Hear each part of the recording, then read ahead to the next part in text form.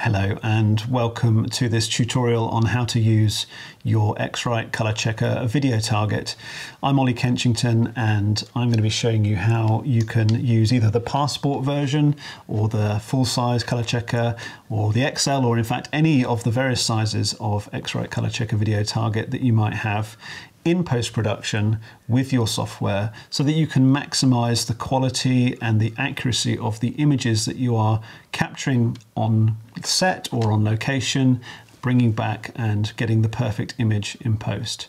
And this is the most important thing about this chart, is it is useful in both production and post-production. So I'm going to take you through all the different facets of it, how you can use it, and hopefully you will see for yourself at the end of this process just what fantastic and accurate results you can get every time by using this humble ColorChecker video target. So let's start by looking at the exposure chips. The exposure chips are the white, grey and glossy black section of the chart. In the Passport version that I have here, we have a middle grey, so we have an 18% grey, which gives you a reflectance of around about 45 to 50 IRE. We have a 90% reflectance, which is the same as 90 IRE on your lumiscopes. And then we have the glossy black, which in theory should be 0. You do have to be careful that when you're on set or on location capturing the chart, that you get your second AC or talent or whoever's holding the chart to orientate it so that it isn't getting any reflections and is therefore as black as it can be. That will help us a great deal when we get back into our post-production. The other thing to be aware of is that it is where your talent is, where your subject is, so that you're not measuring or exposing for the light that's somewhere else. Even just moving it slightly closer towards my light or just slightly further away, I'm going to be getting different readings there. And it's important that I'm balancing for actually where my subject is. So if we were using it here, which of course we did, then we would have it right next to my face when we were adjusting the balance of that particular shot. The other thing to bear in mind is that when you're exposing for this, my advice would actually just to mainly rely on the 90% reflectance. If you're used to exposing using middle grey, then by all means use the middle grey one there. For me, I find it much easier to see where the 90% reflectance chip sits when I'm looking at a waveform monitor on location with my camera there, because it's right at the top. It's much easier to spot them in the middle or somewhere where there might be competing things that are also in those midtones. But it is completely up to you, and it depends how isolated the chip is from the rest of your scene. Also bear in mind, on the larger ColorChecker video target, you also have a darker grey, which sits more around the sort of 20-25 IRE, so it's a much lower level of reflectance, and it actually gives you an additional step of grey between the glossy black and the middle grey that we have here.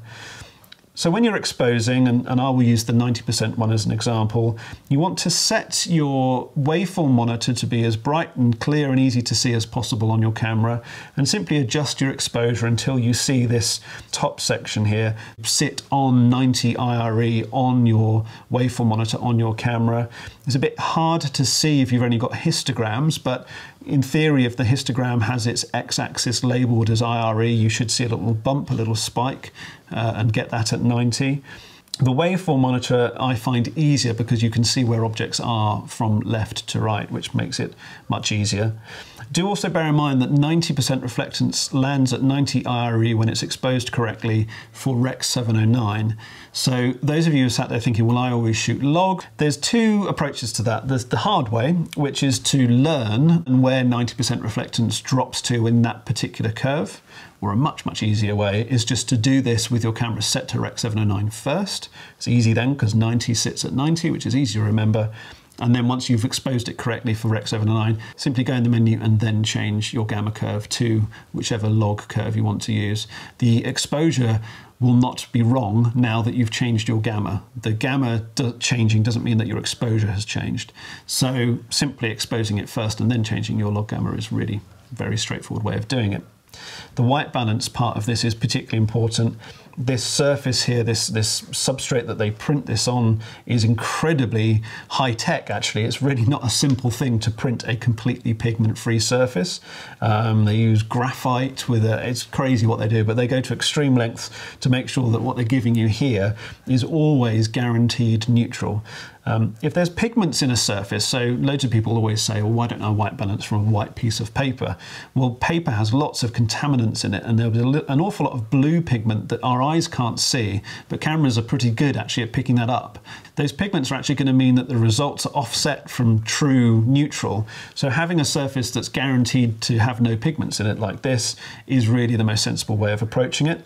You want to, as best as possible, and this actually depends on your camera, but normally fill the screen or at least have a target area falling within this, and you can sample from it, and then the camera will actually reorientate its whole image. The whole color matrix gets reoriented around that correct white point, whether that's blue, yellow, Kelvin, or green, magenta, or whatever axis.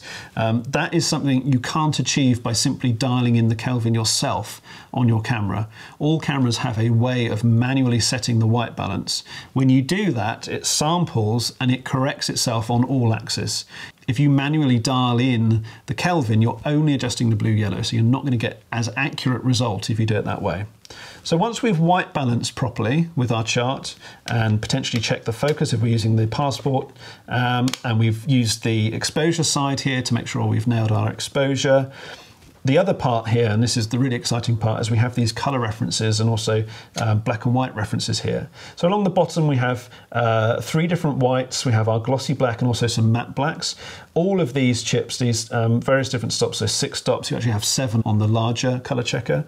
But these are all basically to help you refine your exposure later on, and I find this is perfect for getting your exposure bang on.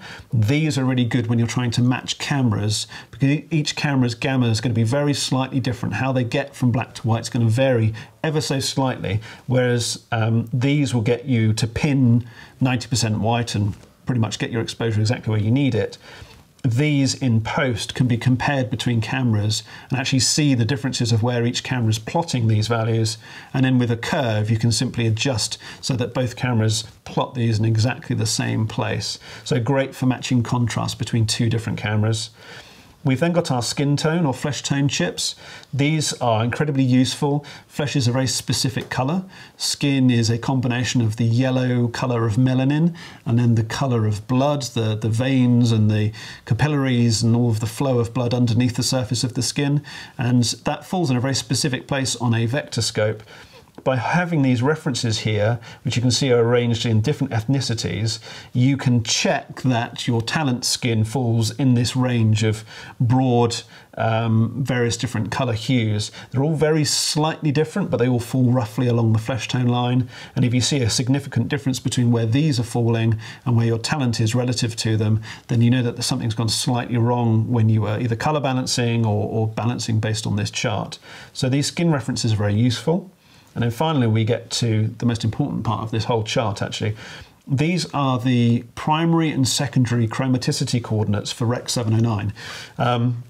Bit of a mouthful there, but it is incredibly important that these are specific to the Rec. 709 chromaticity coordinates.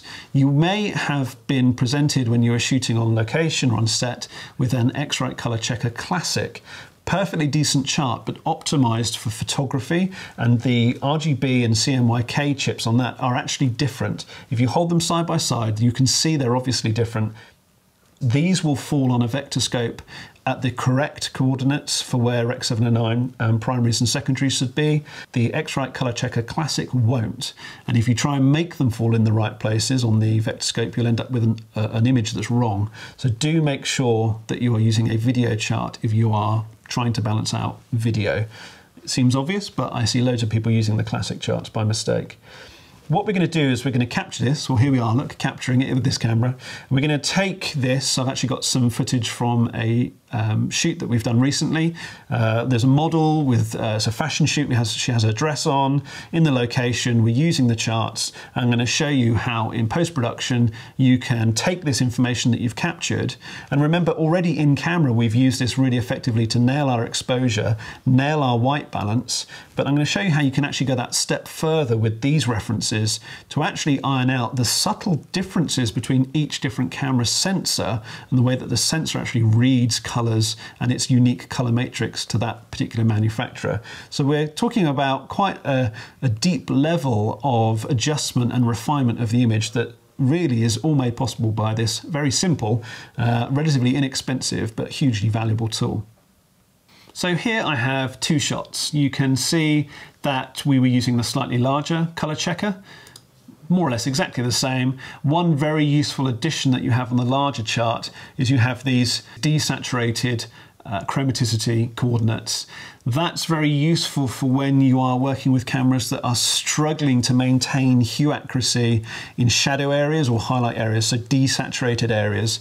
I do know it's a bit of a problem with particular manufacturers' DSLRs, they're mirrorless cameras actually. You will see that even if you get the saturated chips accurate and terminating in the correct place, there's a slight deviation as you get nearer the middle of the vector scope, which is in fact where your desaturated colours and brightnesses will be, and they slightly bend, or you'll see they're plotted somewhere differently. What's useful about the larger chart having these desaturated chips is you can actually see that a lot more easily because you have those additional chips, and you can then account for that and you can actually correct those out as well. It's a really kind of deep rabbit hole with this chart. It's quite complex what you can achieve with it, and I always think that people assume they're relatively basic, but you can achieve a huge amount here. I'm going to leave that for today. I'm just going to concentrate on the main saturated parts of this. But in fact, the first thing I'm going to do is I'm going to make sure, even though we white balanced from this chart on location, I'm just going to make sure that the camera has read that correctly. And as we've moved back away from the chart, because remember we would have moved in to fill the frame with our camera to white balance, just a guarantee that as I've moved back, there hasn't been maybe an introduction of some light bouncing off something that maybe I was blocking. It's very easy to do to accidentally block some light when you're holding the chart or you're there with the camera. So I'm using this as a second opportunity to make sure that white point is absolutely guaranteed correct. Very simple to do. In DaVinci Resolve here, I'm going to use the little white balance pipette, which is in the bottom left-hand corner, and I'm going to move up to the screen and I'm just going to click on it. Before I click, I've actually got here my RGB references on, and it's showing you my red, green and blue values, and you can see that blue is low relative to red and green. Green's slightly lower. That shows me automatically that there's a slight yellow tint here, so it isn't quite right. So if I just give that a click, and if I make sure that these RGB values are on again, you can actually see now 194, 193, 193, 194. They're all basically now level. When you have equal amounts of red, green and blue, you have neutrality. You have grey, you have white if it's 255, 255, 255. If it's 000, it's black. So on an RGB scale, you can easily tell if something that's meant to be grey, black or white is in fact grey, black or white by just hovering the RGB picker over it and just checking. It will show you that in the values. So by giving that a click, we can see straight away that we've got a slight shift, very, very slight, but just a slight shift towards blue to completely neutralize that. That's why I always record the grey card as well as balance from it. But now for all the exciting bits, I'm going to go to the main side of the chart. Let's turn our RGB pickers off now so they don't distract us. And I'm going to start by adjusting the contrast. The easiest way to do this is to make sure in your scopes, and I have my scopes open here, is to make sure that my scopes are set to Y. You can do an RGB waveform, but if we're doing Y, it rules out any possibility that you might be accidentally confusing your chips that are for exposure with a different part of the chart. You can colorize them or you can turn them off. I find it easier to focus on just the luma with the colorize turned off. And although I can clearly see there's the 90% white there, there's my glossy black, it's kind of difficult. The others get lost a bit in there. To help me, what I'm going to do is I'm actually going to draw a mask, or a window as they call them in Resolve, around a section of my exposure chips in the middle of the chart. I'm going to use my highlight button to highlight just those parts. The rest of the image goes grey. So you can do that by clicking the little sort of magic wand here, or if you've got a panel like I have, there's a highlight button on it. And that then immediately makes it very obvious in the scopes where those parts of the exposure chips are falling. Now in terms of where I place them, it's actually quite simple. I want my 90, so that's the 90% reflectance chip right at the top, to be around about 896, which is marked here. Just bear in mind that in DaVinci Resolve, you cannot change this scale on the waveform monitor. It's actually a data scale showing 1024 shades per color channel. So basically it's a 10-bit scale. Even though you might be working with 8-bit footage, this y-axis never actually changes, which is a little bit confusing potentially. Most other programs would have this labeled as IRE, which would be 0 to 100. So it might be confusing, but just bear in mind that 90 IRE is going to be around about the 896 code value. My bottom chip here, so I'm going to do that one next. I'm just going to grab my lift and I'm going to bring that down to just above 0. Now I tend not to place it exactly on 0, just experience tells me that if you place the glossy black chip on exactly 0, so if I were to place it, say, there, it does tend to end up looking too crushed once you come out. I think that's because even if you manage not to capture any reflection in that glossy chip, it is normally slightly elevated from a true digital video black. So I tend to just sit it just on top of 0 or thereabouts. And I grab my gamma now, and I'm going to just move those two chips in the middle. So we have essentially an 18% reflectance, which is a middle grey, which is somewhere around about 45 to 50 IRE. So it's going to be somewhere around about there. And then we have another one that sits normally around about 20. You sometimes have to push and pull. Because of the roll-off between your lift, gamma and gain, you will pull one and it will affect another to a certain extent. So you might have to do a little bit of tweaking, but as long as you're roughly in this kind of arrangement by the time you're done, you should find, if I turn my highlight off, I'm actually going to turn my mask off, so I'm just going to turn that off here, and that will apply that change to the whole image. So you can see we've gone from this to this. Now, if I look at my waveform monitor, I can actually see that a big chunk of the right-hand side of my frame over here has actually now disappeared off the bottom of my scope. So you can see it was up there and now it's actually gone down there. That's called crushing. As soon as we go below that 0 level, we actually lose all detail in those blacks, and that's crushed out that detail. The reason why that's happened, you can actually see, if I turn it off, my glossy black is actually slightly slanted. In fact, if we look at all of them, they are slightly higher on the left-hand side than they are on the right-hand side. The reason for that is actually quite simple. The light source, just like now, is off to one side. So when you're holding the chart, the side that the key light is on is going to be brighter and it's going to fall off slightly as you move from one side to the other. That's perfectly normal. It's just something you need to account for, and I haven't accounted for it because when I've adjusted it, I've actually placed my mask over on this side, which is the lighter side of the chart. If I were to move that over to this side and turn my highlight on again, you can actually see now that it's now going underneath. I need to lift it up to there. So it's about learning which is the best part of the chart to actually isolate before you do it. Or if you're not isolating at all, if I turn the mask off, just using a little bit of common sense, looking at your scopes and just thinking, well, what is the darkest thing in the image? There is actually no data over here anyway, because it wasn't lit, this side of the frame. So I am going to place my black there. But I think you have to learn to not be a complete slave to the chart, but at the same time understand what it's showing you so that you know when to deviate from it slightly. An image like this that's got a very deep, dark area in it, you will often find that sometimes the glossy black doesn't quite truly represent actually the blackest thing in your frame. If you have a generally light or bright image and there's nothing really deep black in it, then that glossy black often is perfect reference to use as a deep black. You learn as you do this more and more what you can and can't do and where to slightly deviate from the kind of the by the book approach. So I'm happy with my contrast now. I'm then going to create another node, so I'm just going to hit Alt-S just to create an additional node here, or I can use my Add Serial Node button on my panel. And I'm now going to focus on the color. So with color grading, we always focus on contrast first and then color. So I've got my contrast in here. I'm going to do my color in here. And in fact, I've just realized that I've forgotten to copy across my white point adjustment from over here. So the way I'm going to do that is I'm simply going to come back to my gray clip. I'm going to choose the node here that I created the white point adjustment, copy that. I'm going to create a new node at the start of this chain using Shift-S.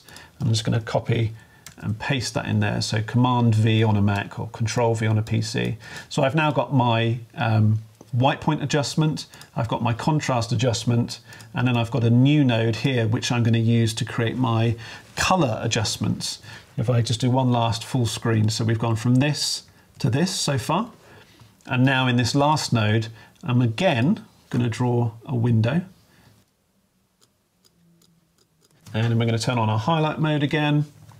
The Vectorscope needs to have this on, show 2x zoom. If that's not on, then these references, these are the chromaticity coordinate boxes here, they won't line up correctly with where you're actually trying to send your signal. So it's quite important that you have that 2x zoom turned on. You can turn your flesh tone indicator off if you want to, it doesn't matter, and just make sure that they are bright enough so that you can see them nice and clearly. I find it's useful to have colorize turned on for this, but it doesn't really make much difference. I'm just going to come out of here. First thing I'm going to do actually is I'm going to arbitrarily just push in some saturation into the image. So I'm just using the saturation control on my panel. That relates to the saturation control at the bottom of my interface, just to broadly get the spread of colours up nearer the boxes that we're aiming for, which are these chromaticity boxes here. These are the Rec 709 primaries and secondaries. And the next thing I'm going to do is I'm going to use my curves. Now, I can actually do this very quickly using my panel because there is a curves section and I have specific access to my hue versus hue and my hue versus sat controls. And there are presets along the bottom for red, yellow, green, cyan, blue, and magenta. If you're doing it without a panel, if you're doing it directly in your interface, that is replicated along here. So I can click and I can add these control points along the bottom, which adds anchor points at the primary and secondary points along the hue graph, essentially the hue curves. And then I can adjust them either by selecting them and then adjusting the hue rotate. If I do it that way, it will very precisely go up and down and it won't move left and right. If I try and grab them on the screen, that's fine, but you might accidentally deviate left to right and that would actually slightly move your controls one way, maybe a bit more towards magenta or a bit more towards yellow. So what I tend to do is select them down here and then just rotate them. And what we're looking for here, you should hopefully see in the Vectorscope here that the actual reds are now changing their angle, and I want them to point towards the boxes, and red was already there, to be honest. Yellow is only very slightly off. Incidentally, this is a great way of learning just how good your camera is. People talk about the color science of a camera. This is a great way to actually quantify that. If you've white balanced your image perfectly, recorded a chart, and then you're seeing these all over the place and still wrong, it actually shows you how good or not very good your camera is at recording colors accurately and placing them where they should be. You'll also see with most cameras that as you change your different gammas, and certainly if you change your gamuts, but if you change your different gammas, so if you move into log or Rec 709 or wide DR or hyper gammas or anything like that, you'll see how it changes the camera's ability to place these references in the correct place. There are certain compromises that come with going into log with a camera that sometimes come at the expense of color accuracy. It varies from manufacturer to manufacturer, but this is a great way of actually quantifying that and knowing how to fix it when you get your footage back into post-production. So I've done my yellow and green. Let's go into green here. Hue rotate, this one's quite off. You'll often find green and magenta are the weakest, just because of the nature of how you debayer an image. The processing in the camera will often be least accurate on the green magenta axis. If I come into cyan, that's actually pretty much in the right place. Blue is slightly off. Let's come up here. And magenta is slightly off. Let's bring that down here. The next thing to do, and I'm going to do this from the panel just because it's quicker for me and quicker for you sat here watching me, is I'm going to go to the hue versus sat, and I'm just going to now adjust the saturation. So it's the same graph essentially, but we're now adjusting how far out. Now we've got the angle correct, how far out these points terminate. Sometimes you increase the saturation and you realise that actually the angle was slightly more off than you realised. So sometimes you kind of go a bit back and forth. Let's get blue where it belongs. Let's get magenta where it belongs.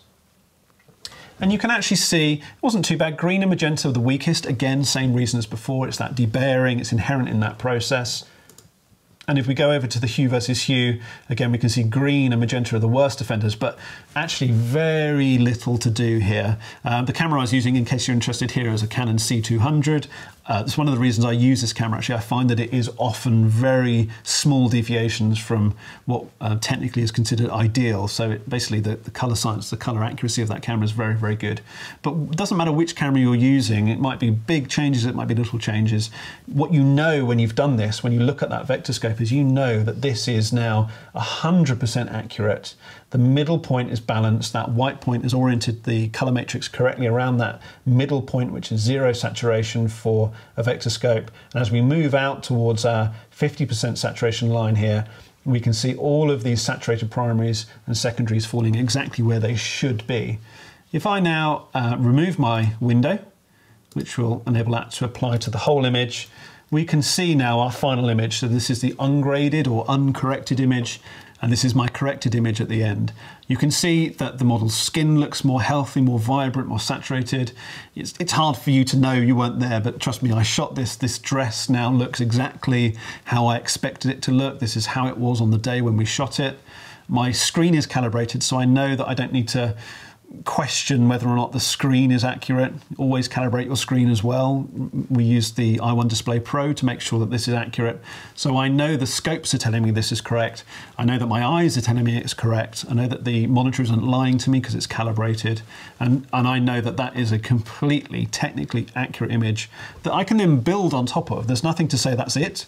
I could now build on top of this with a creative look that I'm working on. But that foundation, that technical foundation underneath it that's been achieved with this low-tech, simple, throw it in your bag and forget about it device, I think is invaluable, really, really invaluable.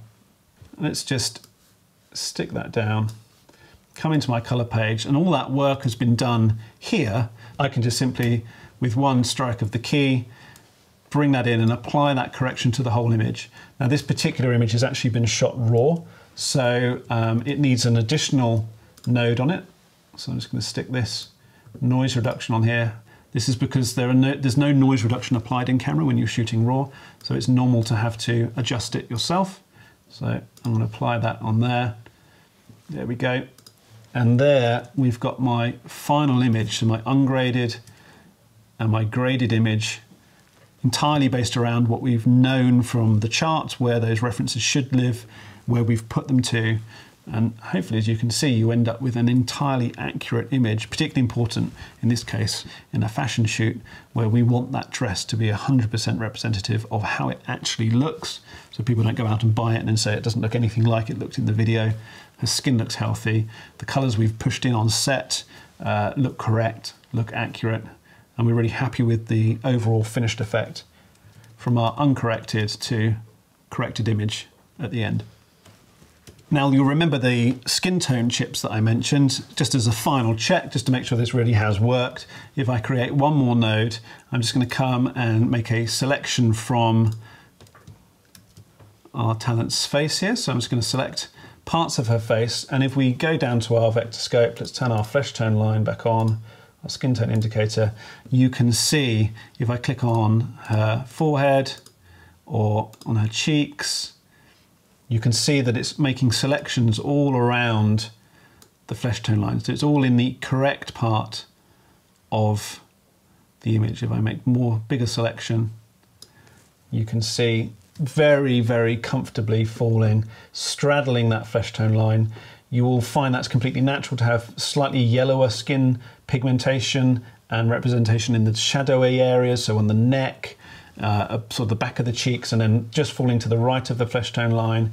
We can see that falling there where we have the sort of pinker sort of areas on our forehead and our cheeks.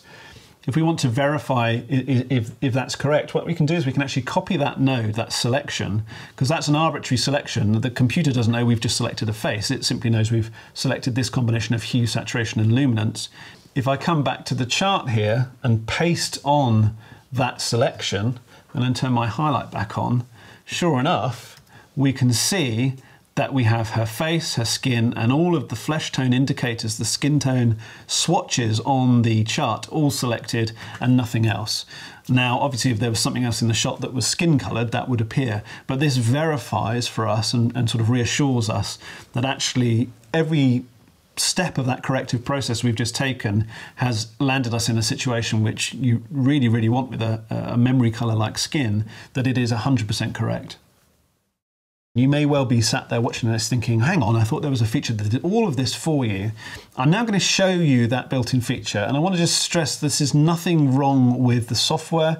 There's nothing wrong with the process that's been put in place for this. I honestly don't know why the results aren't what I would expect to see and correct. I don't really want to get into that, but I do think that I should highlight that the results that you get here in the process I've just shown you are more accurate than you will get with the automated process. So I'll show you that automated process and you can see and judge for yourselves which is the better and more accurate final image. So I'm just going to go back to my chart clip, and I've just created a version. So this is the manual version. This is the one, in fact, I'll relabel it. So if I right click, version 1, rename, and let's call this manual. And then my version 2, I'm going to rename this one color match. Okay, so if I load up my second one, I'm going to come to my color match. This is this button here. I'm going to make sure I've got the ColorChecker video active. And up here, I'm going to turn on my color chart overlay. And the idea is that I simply match this target up to let the little boxes fall around the chart swatches correctly. Let's just zoom in a little touch. So we want each one of these to be in the middle of the swatch that it's meant to be measuring. Okay, make sure it's not slightly out like that. It needs to be bang on in the middle, like that. It will then sample, so the idea is that it will then take a sample from that little middle box in each of these, compare that to know what it's meant to be like, what it's meant to be a correct image, and then it will update the image accordingly. We'll get a read back here that will tell us a percentage variance of how wrong it was. So the source gamma for this, this is now in Canon log 2, this image. So I know that that's the gamma that we were shooting with. I want to target Rec 709, that's what I'm outputting to. So target color space and gamma is Rec 709. And again, I shot this. I know that the color temperature of the light that we were using to shoot our model was 56. I'm now going to hit match. You can see there's only a small variation. It's sort of showing a 3% change here. Nothing's kind of higher than 20%. Most of it's around sort of 10 to 15%. So it's a subtle change, and clearly it looks different as well. This is the other thing. You know, we turn sort of before and after, and you can see it looks clearly different. So it'd be very easy to assume that it's corrected it. But the problem is, as we can see, that's the way I did it manually. And that's what the auto match has just done.